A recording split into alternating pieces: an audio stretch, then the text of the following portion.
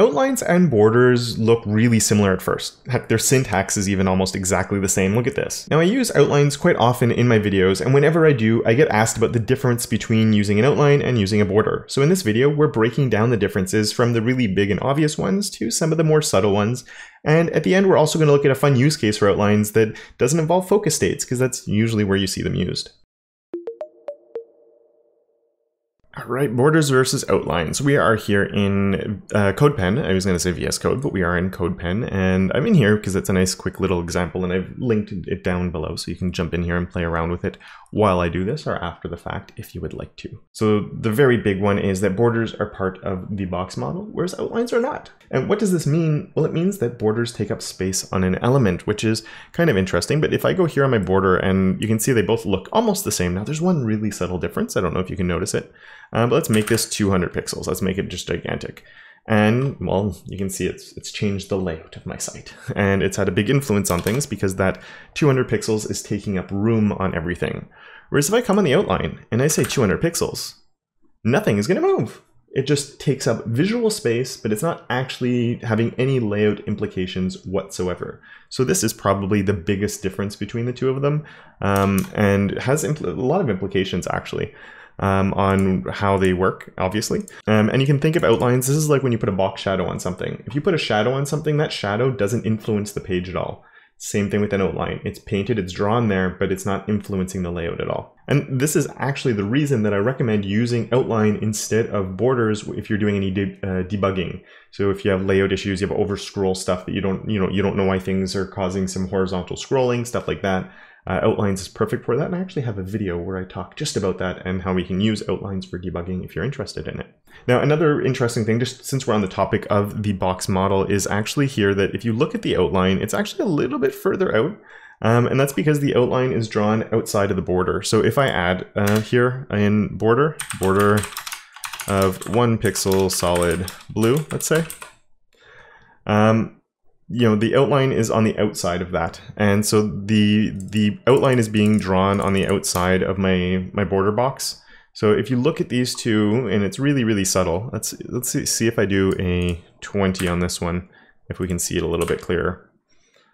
But there you go. You can see this is on the outside, whereas this is more on the inside of the element itself. So there is a difference there also on how, where it's being drawn. So that can influence things depending on how you set up your padding and other things like that along the way. But when it's really small, it's a very subtle difference. But when you have really big numbers, it can be pretty big. Anyway, another important thing with borders is you can control parts individually, right? So I can say that my border is, or first of all, I could just say border bottom here if I wanted to, border bottom. And I could only have a border on my bottom instead of on all the sides. Or if you have a border on all the sides, I could say that my border left color is blue. And I could say that my border right width is 20 pixels. And just like that, we can switch things around on my borders and control them individually. And this is always something cool that I think people don't often take advantage of, and I probably don't either. But it's kind of cool that you can pick and choose what you want. The outline is a shorthand for, but it's not a shorthand for the different sides. So if you did a border, just a border left like this, that's a shorthand for the color, border left color, border width, border left width, border, all the border left stuff. There is no outline left, outline right. So if I came on here and I said outline left, nothing's going to happen. It just doesn't show up because it's an invalid property. So outlines, it's all or nothing. And you can't individually control the different parts of an outline, which is a bit of a shame because I think it would be kind of fun to be able to, but it is what it is. This is probably the thing that bugs me the most about outlines. As much as it's nice to be able to control the different parts of it, another thing that is super useful is that we can do things like border radius. And as the name implies, on the border radius, it will work on a border, border radius. And let's just do something big enough that we can see it. And we get nice round corners. If I come on my outline and I say border radius of 10 pixels, well, nothing's going to change. And what's even more annoying is we have a background color on here, background color of red, just so we can see it really easily. You'll actually get the round corners, but the outline is not rounding. And this can be annoying if you're putting a custom outline on something, but you have round buttons and you want to focus state with an outline. That can look a little bit weird. So I do think that's one of my biggest pet peeves with outlines is that you can't have the round corners on them. And an even bigger pet peeve is that there is a way to do it, because the new Chrome default focus state has an outline, right? And that focus state's outline does have round corners. They're not very round, but they are a little bit rounded, and we can't do it. And that darn browser default's doing stuff that we can't do. And actually the new Chrome one's nice too, because it can inverse colors, and for the outline color there actually is an inverse color that should work, but I've tried it in a few places and I never actually saw it work. Just so you know, so you can see that like invalidated it here. So I've tried in Firefox and in Chrome anyway, and it does nothing. So sadly it seems like it's out of the picture for now.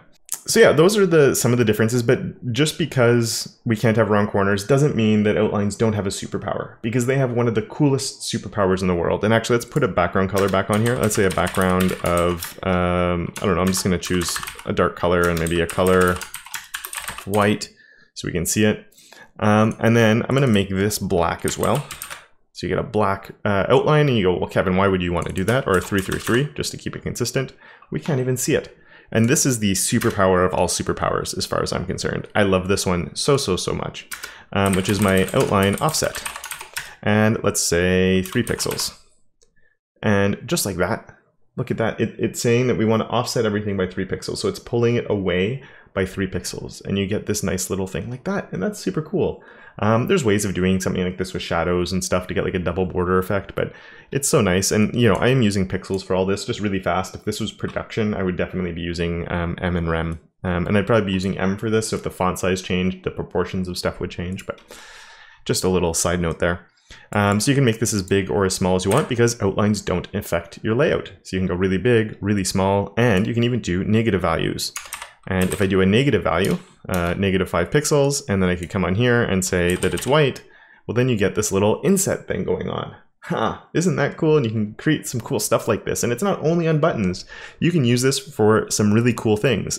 Before we get there, just a really quick recap. Up until now, we've seen that one of the differences is that borders are part of the box model, whereas outlines are not, so they don't actually influence layout. And that means you can use it in some interesting ways and use either bigger ones or use the offsets, and it won't cause any problems. You can control the individual sides of a border, where you can't do that with an outline. Outline is all or nothing. Border, you can choose one, you can choose two, you can do all of them, but they're all different from one another, so that's kind of cool. Another thing is border radius does not work on outlines, which absolutely sucks, but they have our offset here, which is absolutely amazing. So what I'm going to do is actually turn off these buttons just to look at an example of when you might want to use this on a different type of situation. So you might have a nice, cool picture that you're using for something. And on that picture, let's just choose it here. I'll just come in and say image, and we can do an outline on here. So outline, 3 pixels, solid, lime. And then you get that, and well, it doesn't look super great, does it? But then you can come in and say that you have an outline offset. And on my outline offset, I could do something like, say, 1em going outward, and then it's going to expand out. That's going to be kind of big, but you can sort of create this framed effect super easily. Or maybe like a 0.5 could be a little bit better on that. So something like that, but you get like you can create a frame around your image where you get the white border all the time. And even, you know, I'm saying line, but obviously this could be black or something else that goes with your design. So I think that's really cool. Or just like we saw before, you can come in with a negative value and suck it in on top of your image. And I think this is just super neat. You can do this on images and stuff like that. Which, you know, things like this, having to do like a pseudo element or something else sometimes with absolute positioning and trying to play around with it so it's positioned properly, and then trying to get the border on it, and you have a whole bunch of code going on, you could just do this. It's super easy and super fun. And I think you can do cool stuff with that. Now, one thing I think I know that you're going to be asking, seeing this, is can I do multiple outlines? No, you can only have one.